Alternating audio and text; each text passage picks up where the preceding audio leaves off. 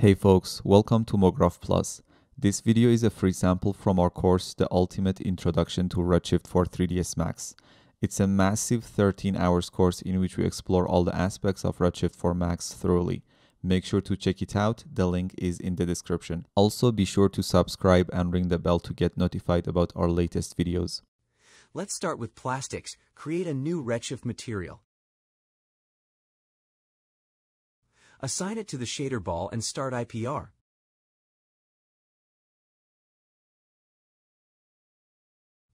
For plastic shaders, diffuse color is the most important component and contributor to the final look.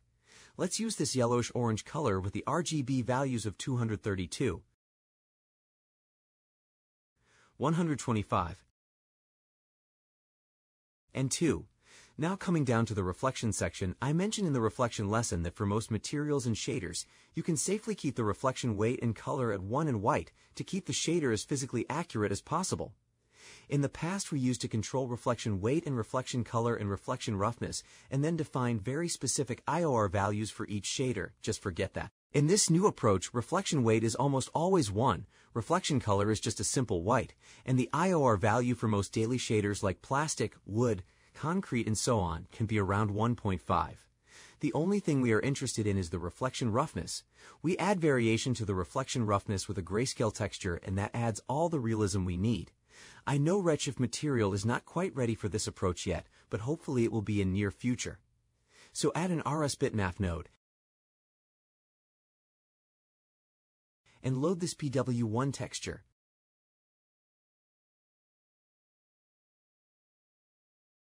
Let's add a surface material as well in case we needed to see a texture on the shader ball.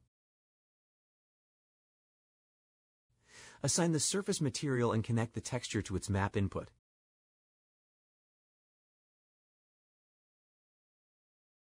Set its tiling to 2 and 2.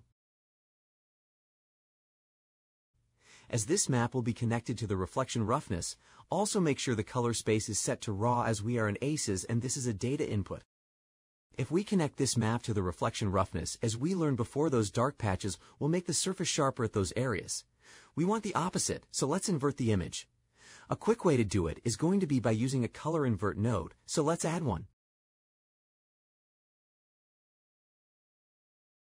We want to add this node after the texture. Now the texture values are inverted, and finally let's add an output node after the color invert. And connect the output node to the reflection roughness input. Then assign the Redshift material again. I use the output node to be able to adjust the texture values. As soon as we add this variation to the reflection roughness, now we get a much more realistic shader. The map is a tad contrasty and I'm looking for something more subtle. Select the output map. I'm going to select the darkest values and increase them to something like 0.12.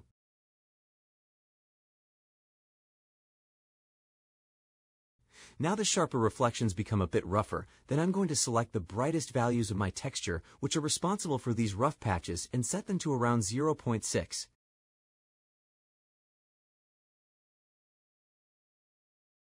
Now they become sharper. Let's assign the surface material again and take a look at how the original map has changed. So this is the map after the invert node.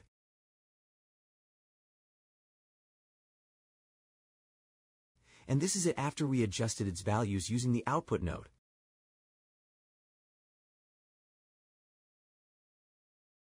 We just made the darker values a bit brighter to make the sharpest parts a bit rougher, and we also made the brighter parts quite darker to make the rougher parts much sharper. And that is the shader we get.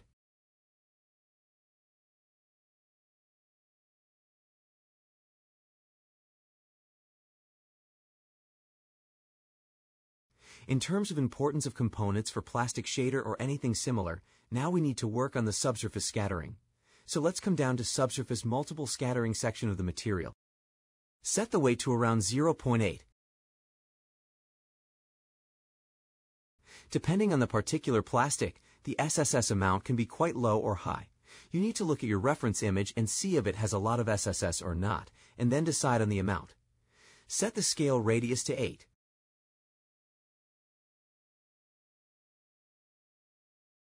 For the SSS color, we will use the same diffuse color as well.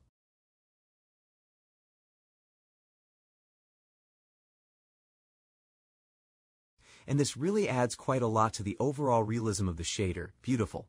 The next thing to consider is to work on the bump mapping. For most surfaces, you need an overall unevenness that can be achieved with a simple noise, and then more high-frequency detail, which you can just reuse the reflection roughness map for it. So add a bump map node.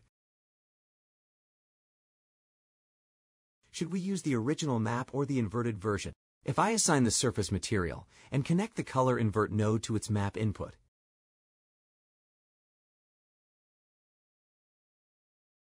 we know that these white patches are making the reflection rougher and the dark patches are making the surface sharper. If we consider bump map, the white patches will add bump and the dark patches will add indent, and that's what we want. So connect the color invert node to the texture input of the bump map node.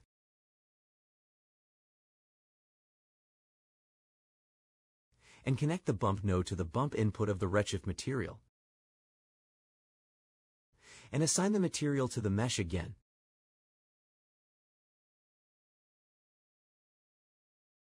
The bump amount is too much. Let's try 0.05.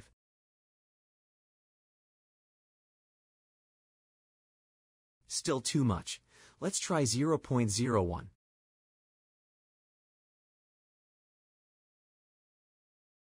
Bump mapping can be a bit tricky, so when I add bump mapping, I tend to scale up the render to see what is happening. So let me draw a region by shift-dragging in the render view.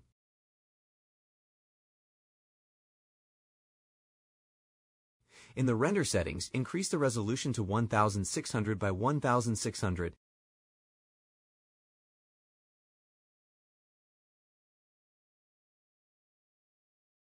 And take a final render. Now we will be able to see more detail.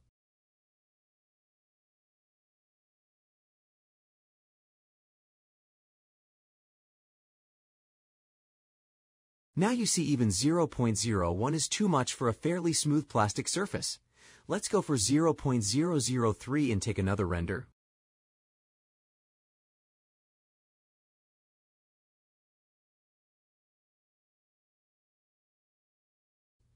That's good. We don't want to exaggerate anything. Subtle and little is always better. So that's the high frequency detail. Let's disable the region and start IPR again.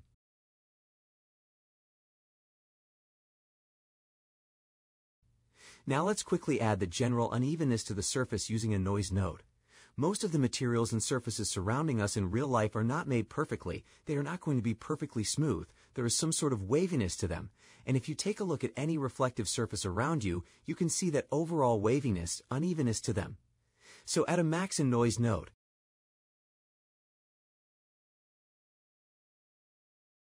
Connect it to the map input of the surface material. And assign the surface material to the shader ball. Set its overall scale to around 90. Now assign the material to the shader ball again. Connect the noise map to a bump node.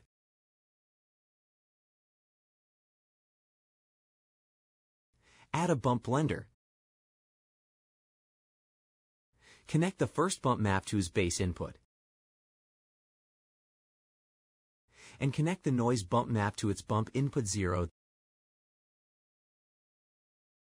Then connect the bump blender to the bump input of the redshift material instead.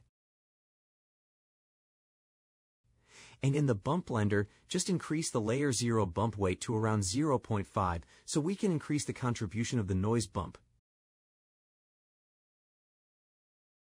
Now if I increase the height scale in the new bump map node to something like 5.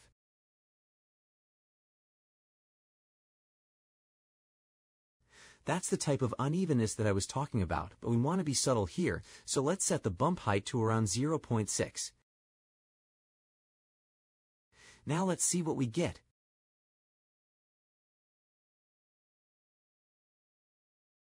This is a pretty good plastic shader, and you can call it a day.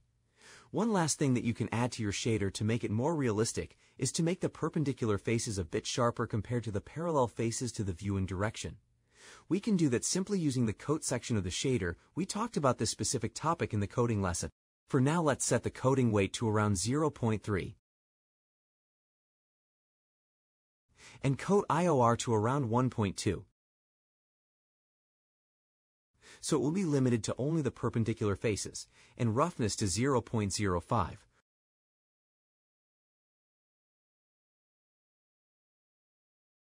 And this will add another level of realism to the overall shader. We can go ahead and add a bit of variation to the coat roughness as well, but this is enough for now. The good thing is the whole shader is being controlled by one texture that is connected to both the reflection roughness and bump input. If you load another texture, you would get an entirely different look. Let me show you the final render for this yellow plastic shader. Here it is, very nice and realistic.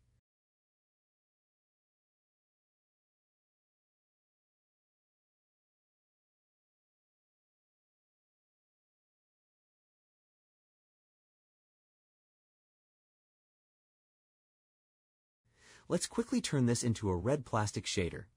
Duplicate the whole shader and assign it.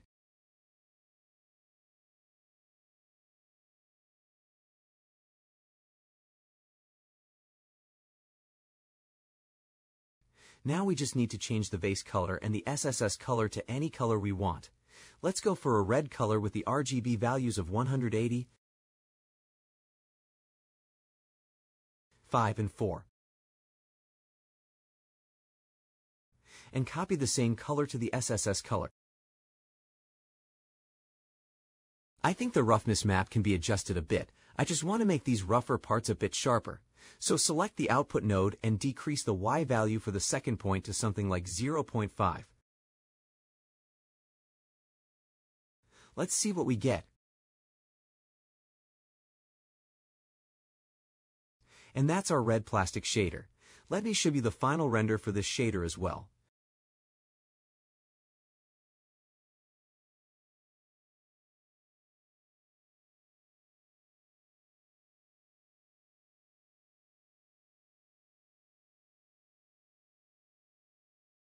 Very touchable and nice. Make sure to visit our website mographplus.com or our Gumroad page at gumroad.com/mographplus and check out our premium CGI and rendering courses for Cinema 4D, 3ds Max, Maya, Arnold, Corona, V-Ray, Redshift, Octane, and so on.